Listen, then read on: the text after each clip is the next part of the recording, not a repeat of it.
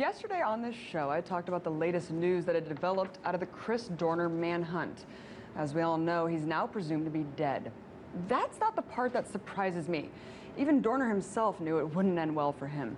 But what does surprise me, however, is how he died. Check this out. In the middle of Big Bear Forest, the cabin Dorner was allegedly in was set ablaze and left to burn for hours. At first, the media was speculating that it was Dorner himself who had set the fire. But then I heard this leaked audio from two different police scanners that were tracing him. All right,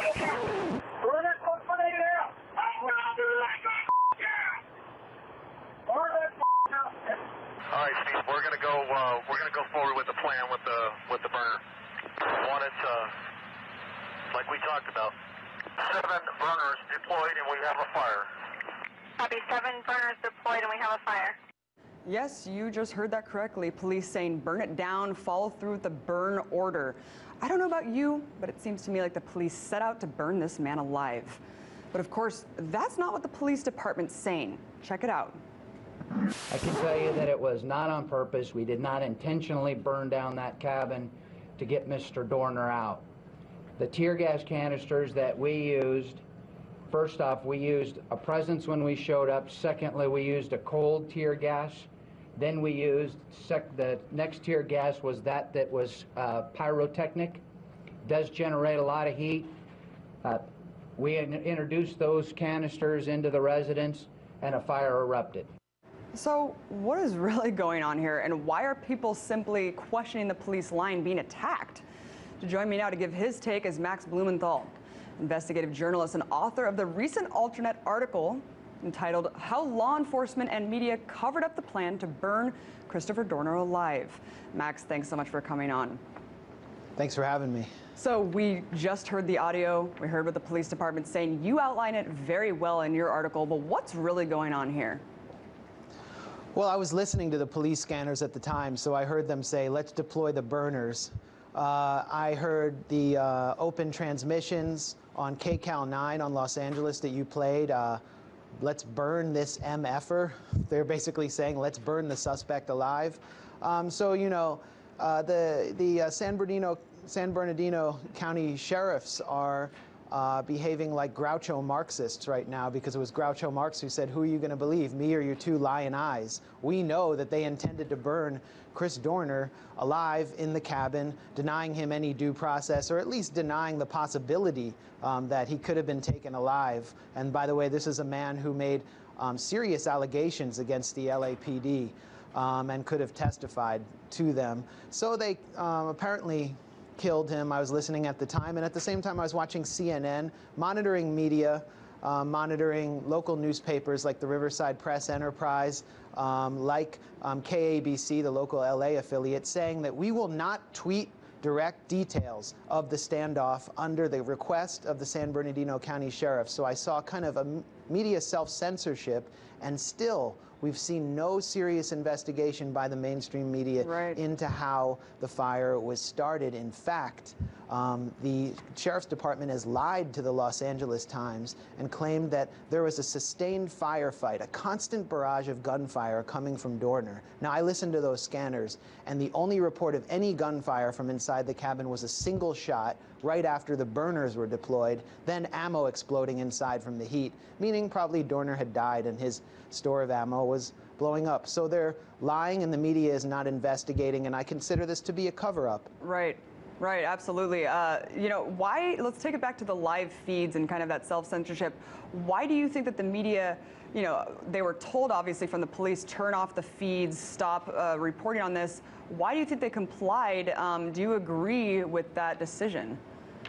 Yeah, I mean, I haven't spoken to any of the reporters or editors who made this decision, but it seems to me there's a culture in American mainstream media of deference to power, and we can see it here at the Chris Dorner standoff. We can also see it in the fact that the New York Times and other major outlets held details of the legal memo that was leaked from the Obama administration detailing the Obama administration's secret assassination program, which is, authorized the killing of American citizens. So we have a problem here that was exposed at Big Bear on a wintry mountain where Chris Dorner burned alive, of a culture of impunity among the police and a culture of deference to that culture among the media. No one really came out looking good from this. There certainly is a culture of cover-up complicity with the media, deference to the political establishment, whatever they say. But what does this say about their complicity with the cover-up of this? I mean, and not only that, Max, but they're also going as far as to attacking anyone who's saying, look, obviously I heard the police scanner. They're saying let's burn this mother effer. They're saying let's deploy the burners. They're calling people conspiracy theorists. They're even saying, you know, you're a Chris Dorner apologist, a fan, if you're simply questioning what they're saying. What do you think about that? Yeah, you're referring to the website BuzzFeed, which is a major news blog, online news source, which has painted people who are raising serious questions about how Dorner was killed, conspiracy theorists, and sort of conflating them with people who are cheering for Dorner. And this is really disturbing and reinforces sort of the law enforcement status quo narrative, and ultimately reinforces the police culture of impunity, thereby putting Americans in danger. So I think these people, you know, who are trying to marginalize people like me who just simply listened to the transmissions, listened to the police scanners and heard what was clearly a plan to burn Dorner alive, as conspiracy theorists, are doing a major disservice. But, you know, I really think it's up to the mainstream media, especially the LA Times, to investigate what I consider to be the central story here, which is how that fire started. And they're not doing it. I was on HuffPost Live yesterday with one of the LA Times reporters leading the reporting on Dorner, and he promised to get to the bottom of it. I've seen nothing so far, and I've seen nothing to challenge the lies of the San Bernardino Sheriff's Department. So this is just, it's just a very dangerous scenario.